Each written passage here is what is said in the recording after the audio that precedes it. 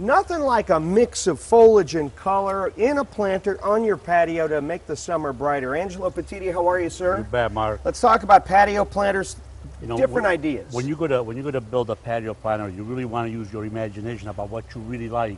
Now, there's really no right or wrong. It's really what you like to see as a color. Yeah. Now, for example, this one is it's a cardoon.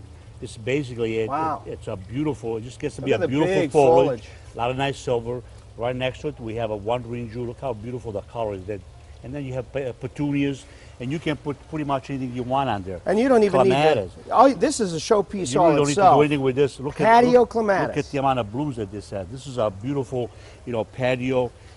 Daisy here. Daisy, and same thing with this plant. They'll just keep right on blooming. And then all these different just spikes. A mixture. Kind of use your own imagination. You want to use, kind of whatever your favorite colors are.